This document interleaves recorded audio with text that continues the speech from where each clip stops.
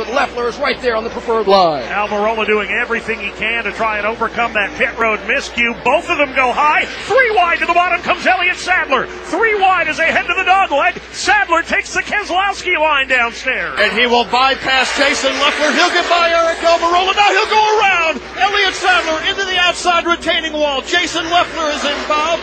So is Eric Almirola. And now here comes Jeremy Clements, and Morgan Shepherd piles into the car of Jason Leffler. A vicious blow. Elliott Sadler sitting down on the apron on the inside. 3 cars in the middle of the racetrack. Morgan Shepherd, Eric Almirola, and Jason Leffler all here in turn number 4. That could be your championship right there, Dan Hubbard. Absolutely. On the part of Elliott Sadler, the only man who could challenge Ricky Stenhouse for the championship.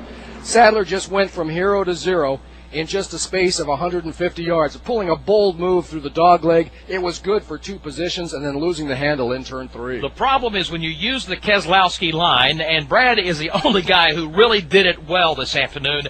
By the time, Jeff, you get down to turn 3 in front of you, the car is pushing hard up the banking, and that's what happened to Elliott Sadler. He just couldn't hold it down. Well, and I'm just not so sure that he didn't get some contact from the back end. And by the way, the good news is that Elliott is up and out of his race car, kind of pounds the top of the roof in obvious disjection.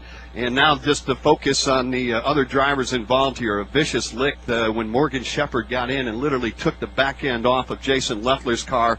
Jason now has climbed out of his machine. Eric Almirola now popping up out of his car, waiting on Morgan Shepherd to come out. All of these drivers headed to the infield care center. But, Joe, it's just hard to see or say whether or not somebody got into the back of Elliott. He made that bonsai run down the inside, tried to make it stick, almost like a World of Outlaws car where you just kind of slide across the nose of the other drivers. Elliott had that pass made, but then he obviously had to get on the brakes, get the car under control, and that stacked everybody up behind him. And, man, oh, man, I'll tell you what, it was some vicious crash down here in turn number 3, all ending up almost into the middle of turn number 4. Sadler's body language would indicate that he did get help going into turn 3. He is looking for another driver, and I don't want to name who it is until we hear from Elliott Sadler, but apparently there was some contact when he went into turn 3. Well, again, let's remember, when he left turn 2, they were 3 wide. He was down at the bottom of the racetrack, so there certainly was the opportunity for that. He had the lead. He had passed both those cars before he got to turn number 3. So until we see the replay, we don't know for sure. But pretty safe bet. There was some contact going off into the corner. And now they've stopped the cars on the back straightaway. The red flag is out because there's a ton of cleanup taking place between turns 3 and 4. So while they make that cleanup, we will take a break. 25 laps remain in the Wypall 200.